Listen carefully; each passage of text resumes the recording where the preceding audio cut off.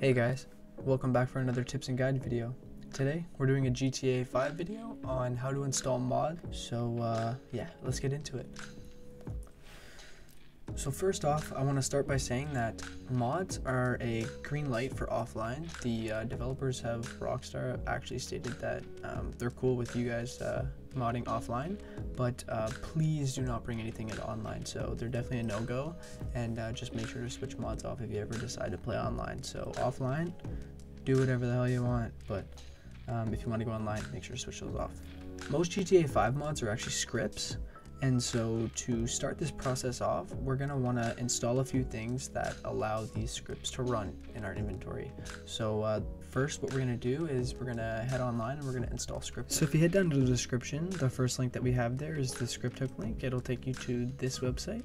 And all you're going to do is head down here and click it download. We're going to choose our file here. And we are going to let this download. Once that folder is done downloading, before we do anything, we are going to want to go to our GTA 5 directory folder. So as you can see here, I'm inside of that, and basically getting to that is super easy. It's just going to your Steam library, wherever you downloaded the game to, heading to Steam apps, comment, and then just clicking the game folder is going to open this up for you. And to confirm, you can just make sure that you have your GTA 5 exe folder here, and that's it for getting to your directory. So once we have both folders open here, we're just going to head into our script hook folder, head into bin, and we're going to copy the two .dll extensions, and we just copy and paste them. And as you can see, I already have them, so I'm just going to replace them. And that's it for our first step.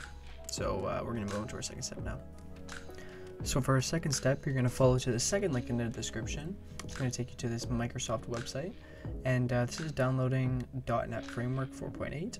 So from here, you're going to go to this link right here, and this will automatically open a download for you. We're going to click save, and that's as easy as opening this up, selecting yes,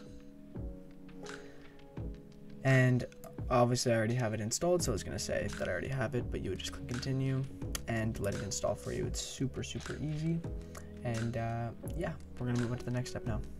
And so the third step we have here, you're going to follow to the third link in the description. This is going to take you to the community script hook v.net download. And so we're just going to click the big green download button there. This is going to take us to a GitHub source page. From here, you want to click on script hook v.net v360 release.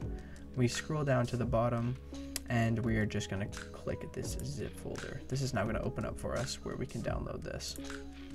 Once it's done downloading, open this bad guy up, and in here you're going to want to take the script hook v.net ASI folder.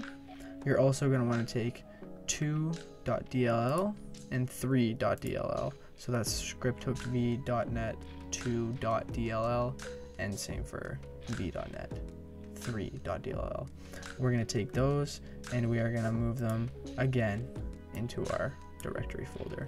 I already have them. I'm going to replace them. Just a quick copy, and that's it for this folder. Next, we'll move on to the fourth step. And okay guys, if you head down to the description and click the fourth link, it's going to take you guys to the LUA plugin for script hook. So some plugins, they require this special script to run, so we're going to download this guy as well. It's just easy as this, clicking the big green download buttons, opening that file when it is done.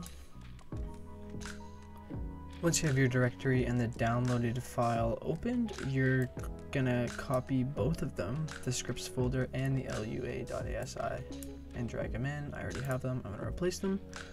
It's as easy as that, and that's it for downloading the LUA. Okay guys, so we've made it to the final stage of the video. So if you head to the fifth link in the description, this will get you to the OpenIV website.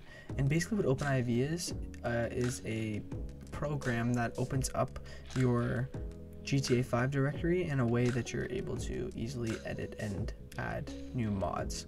So this is optional. It's definitely not required to run mods, but it makes it a lot easier. So it's as easy as clicking the download button and just installing the program. I already have it installed, so I'm going to get it open here for you guys and just show you quickly what it looks like. Alright guys, so yeah, we've changed, and yes, it is a different day, but I just want to say thank you guys for tuning in for the video, and I hope I was able to help you guys get rolling with installing mods. You can definitely find how to install specific mods and other tutorials on YouTube. So thanks again for joining, guys. I really hope you guys enjoyed this tutorial video and were able to get some help from it, and I hope to see you guys in the future. So cheers, thanks again.